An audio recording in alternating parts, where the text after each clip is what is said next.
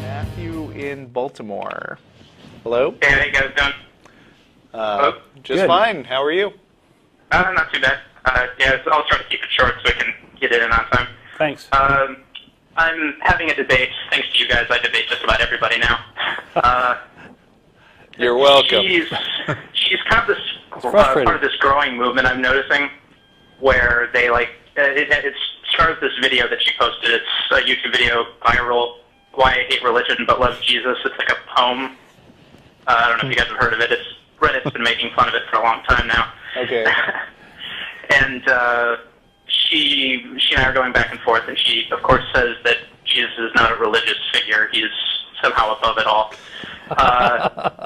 And it's, the way I see it, of course, it's kind of like intelligent design. It's like religion, ironically enough, trying to evolve to try to, like, survive in a world where people are kind of fighting against it left and right. And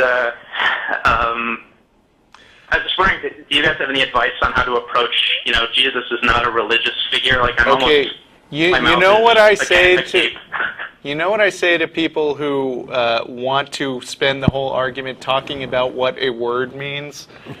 Who gives a flying flip? That's why we ask the question, what do you believe and why do you believe it? Because she says she loves Jesus. Ask her what she thinks Jesus is and what she thinks Jesus does, and whether he has any influence on the world. And when you nail down what her beliefs are, then you can pinpoint what about them is dumb. And it's got nothing to do with whether she will associate with the word religion or not, because the semantics of the words you use to describe yourself are really not as interesting as the stuff you mean, which in some way impacts the real world. You know what I'm saying? Oh yeah, of course. I mean, I acknowledge the whole semantics of it all. I mean, it really, on the face of it, is not all that important. Okay, fine, it's not religion, it's spiritual or some other word.